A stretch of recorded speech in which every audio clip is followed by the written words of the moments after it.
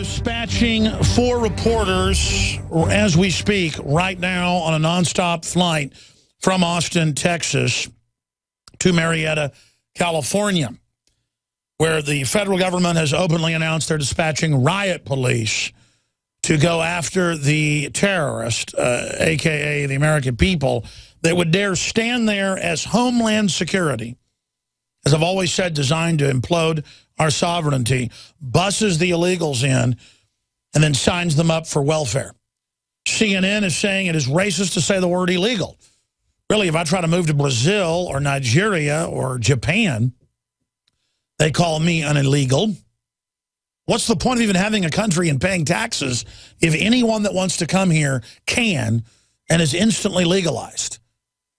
But the establishment, just in plain view, acts like anyone who isn't brain dead is an extremist, is out of control. The truth is there's a large subsection of the Hispanic immigrants, that's the majority, out of Latin America, over 80% coming to this country, who were hardcore anti-white, anti-black racist. That's just on record. There's also a large subsection, a large minority of whites and blacks that do not like Hispanics. This is just tribalism.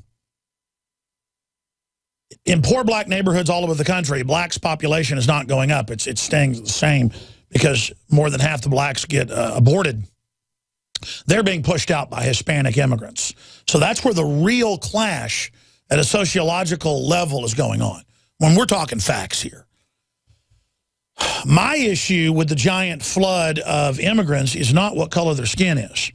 If we had a giant third world country of black people or white people to our south who called themselves the race and who hated everyone else who was not in the Raza, and who literally, and again, I have this clip, I asked you guys a few weeks ago, we can't find it here. Call Steve Mason. Bound knows him well, works with him. I've known him for 15 years, 16 years. That's not true, 19 years. He has all the clips. You need to get him down here right now because he has the Texas Frontline show with the former mayor on his last day in office, because what's old is new, folks. This is bombshell stuff. Saying that Hispanics are not the master race, are the God race descended from aliens, Gus Garcia. And he said if they didn't legalize all the illegals, he was going to move to Mexico. And last time I heard, I think he did.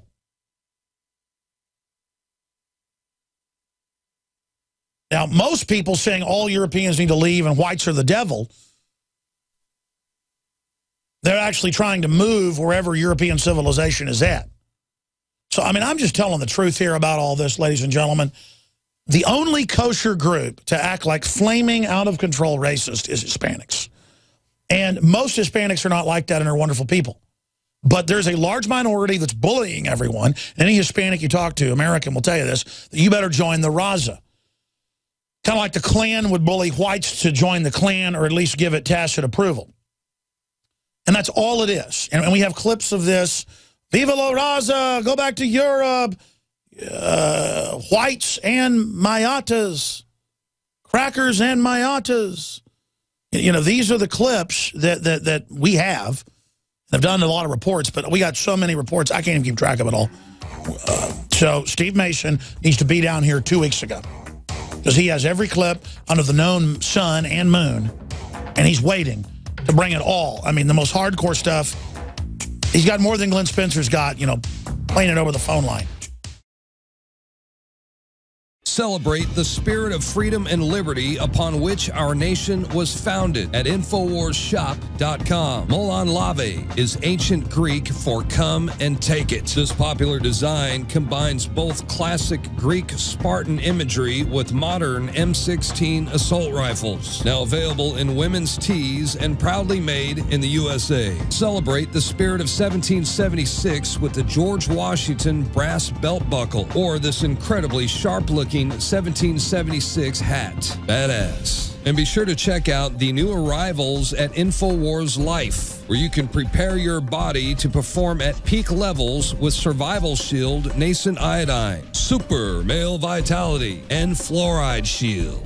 And Wake Up America, Immune Support Blend is the healthy choice for the gourmet coffee lover. So get incredibly high-quality, freedom-based products and help fund the revolution at InfoWarsShop.com.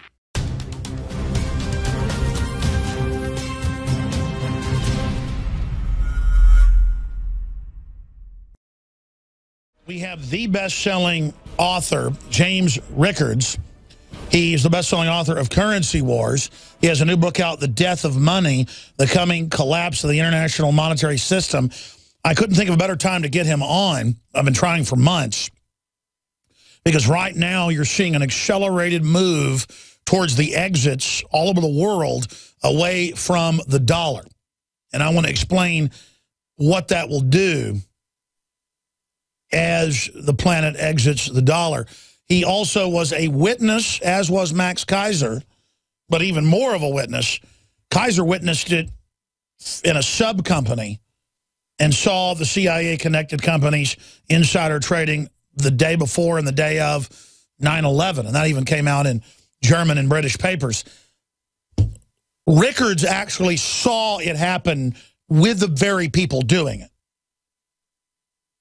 And the information he has that he's willing to disclose here, that he's never disclosed all of it, is the kind of stuff gets you killed. And you know, I say that about guests sometimes, they end up dead. Like the D.C. Madam and others. I mean, I know what will get you killed. This is bombshell Pulitzer Prize top stuff you're going to be hearing. And I've got gigantic huevos to even bring you this information. And it's beyond that, ladies and gentlemen. I will tell the truth, the whole truth, and nothing but the truth. So help me God. Because I'm committed to fighting this tyranny, because I realize there's no way out but resisting it. Again, I want to thank you all for joining us on this live Monday edition. If the establishment is able to dissolve our border and get away with the detonation phase that they're carrying out right now, just letting the world know, if you can get here, you're going to be put on welfare and given a voter ID card and a driver's license and will be a protected political class above the law. If the current detonation phase is successful, if they're able to ignite this warehouse of dynamite, all the fireworks you're seeing right now is the fuse burning. If it ignites, the tens of thousands every few days that are pouring in across the country, conservatively, according to the Border Patrol, and being instantly legalized with whatever fake IDs they've got, that's their new identity. It will be a permanent political underclass that can be used and abused and used as a political scapegoat to bring in a total police state. There are so many angles to this, it makes the head spin. If they're able to detonate, like the primer in the back of a 30-06 or 308 cartridge, if the hammer that's dropping right now hits the pin and drives it into that primer, and if it detonates properly and ignites the powder in that shell casing, it will fire a high-velocity rifle round right through the heart at point-blank range of the sovereignty that's left of this ragtag, collapsing country. And quite frankly, Obamacare was a 308 shot right to the head. Shutting off the power plants, 308 shot right to the head. It's kind of like Sonny and The Godfather, where they fill him full of 100 holes. That's pretty much what this is. I mean, they've just got us up against a wall, just firing right into the country. And the country's bleeding out in front of everybody right now. Making our military serve on average 7 combat tours. Making men with their feet blown off put prosthesis on and order them back into combat. That's like driving 1,000,000 miles on a pair of tires, knowing they're going to blow up. They have defecated all over our military. They have defecated all over the dollar. The globalists are literally waging total war at the siege economic cultural level. I mean, my God, folks, they teach kids 2 + 2 = 5. They go on MSNBC and say, your kids don't belong to you. CNN has come out, and I have the article right here. The I word is un-American and equivalent to the N word.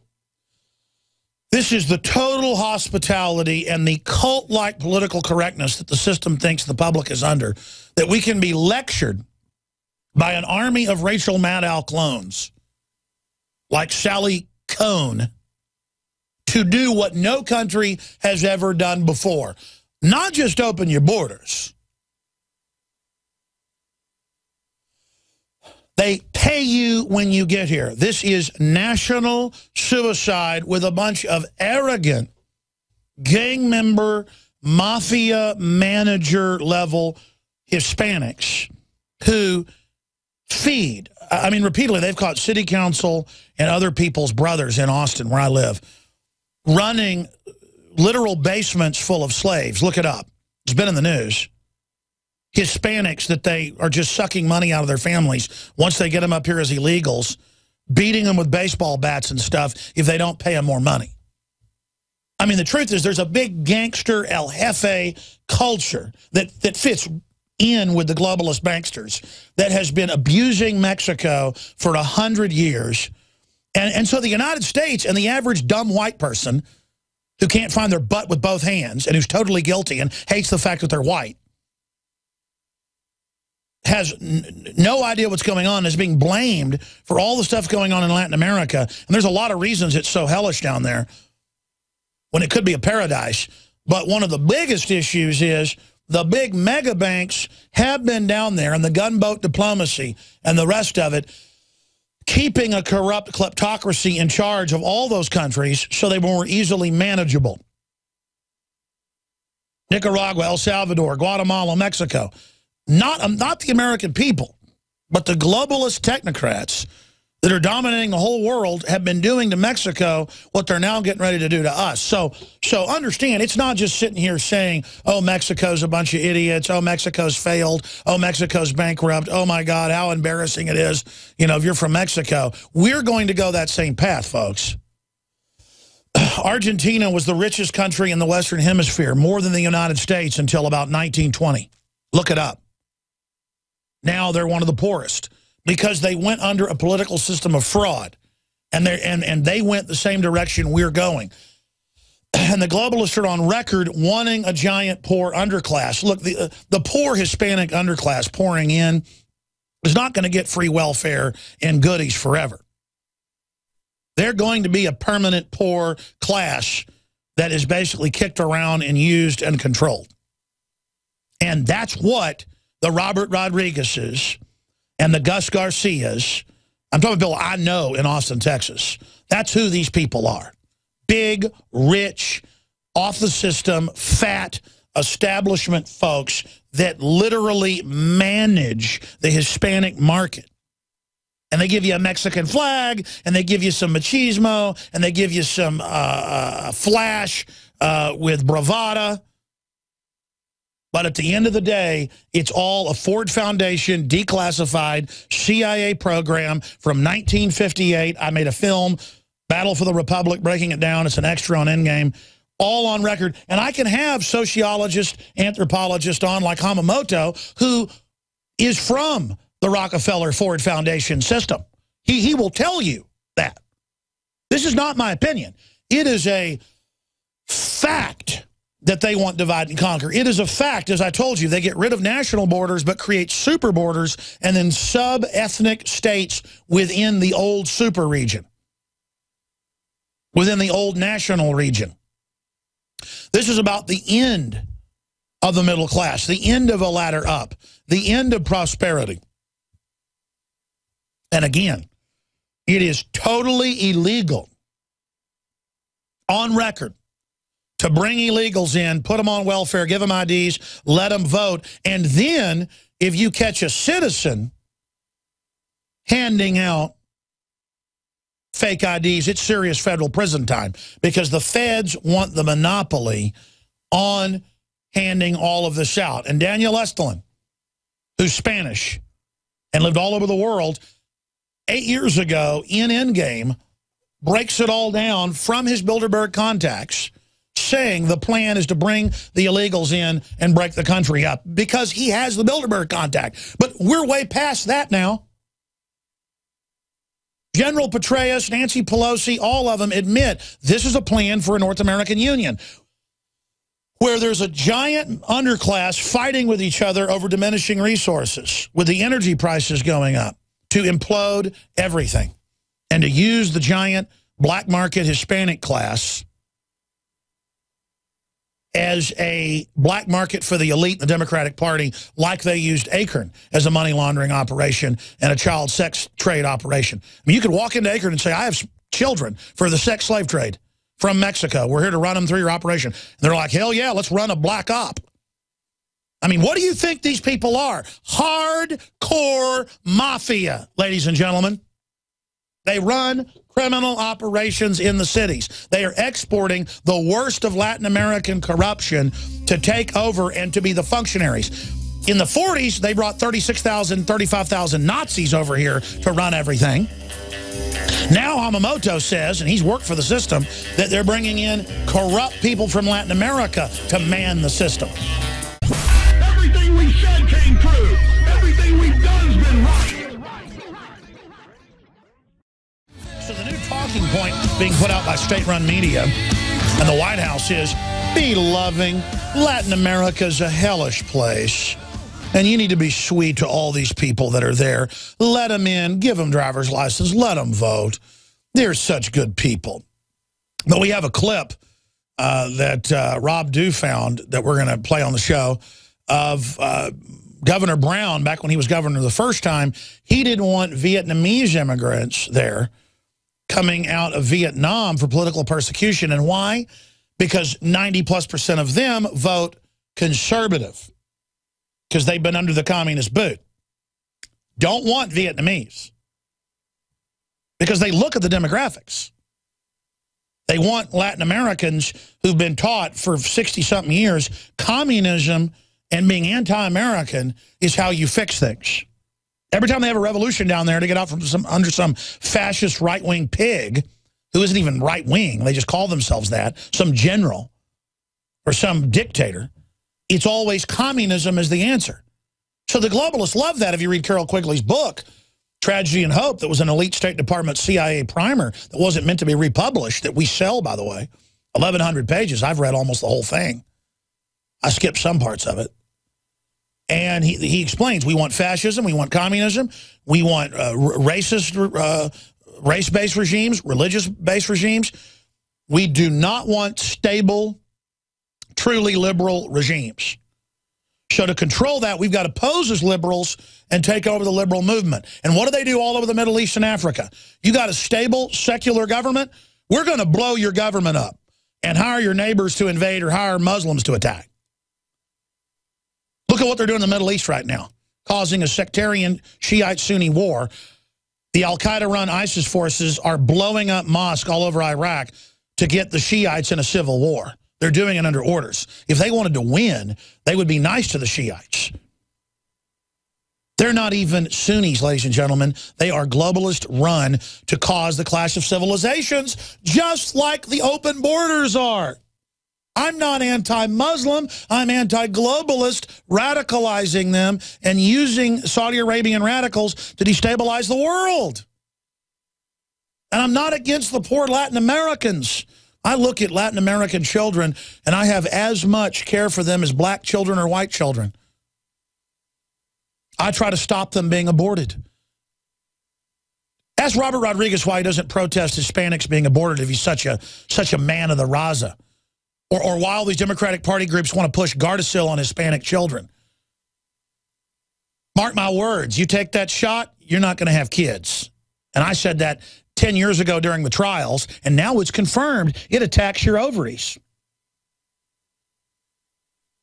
That's because I hate Hispanics, obviously. I don't want them being aborted. See how crazy that is? But what I don't like is a giant army of racist Hispanics being brought up here, literally who don't have third-grade educations, with tuberculosis and scabies and cholera. I mean, that's what's coming in, folks. I won't go to Latin America. My mother begs my dad to not go down there on aid missions to some of the worst places in South America, because of all the shots and stuff he's got to take that make him sick.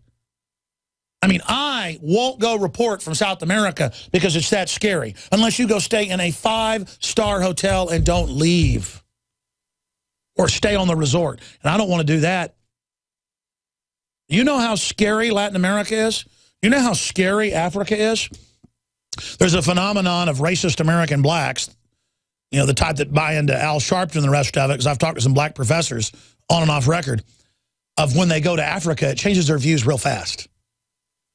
Again, ladies and gentlemen, and the globalists want to collapse North America. They only want civilization in Luxembourg, Switzerland, London, and a few other areas. There it is, Mexico to give HPV vaccine to all girls in 2012. And they lie and say it's the law, just like here it's not the law. The president just ordered it, like he's a dictator. This is incredible. Makes me sick. We should be trying to get Mexico free. We should be trying to kick out the elites down there. But no, instead the big banks work with them. Let's go to the clip of the, I mean, when you go to Southern California, we've got the videos, you name it, of images of white people's heads cut off, and we're going to kill you, go back to Europe, all the rest of it. And we're going to put together a video showing all this from the past. It's in my film, Battle for the Republic. We should re-air that tonight on the nightly news after the news ends. Calling for the Raza. Race, race, race, race. Imagine whites or blacks if they went out to events and said, race, race, race, race. We are the race. And what is the La Raza slogan? For those inside the race, everything. For those outside the race, nothing.